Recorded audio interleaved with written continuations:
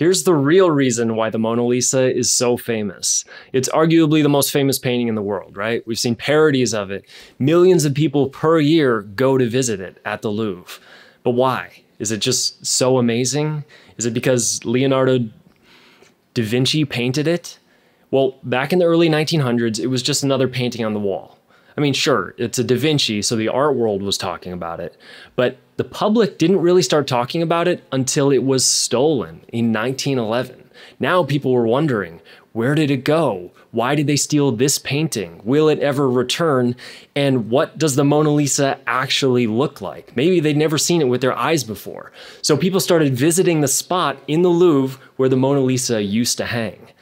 And 2 years later, when it was returned, people finally got an answer to that question. The Mona Lisa actually looks like this.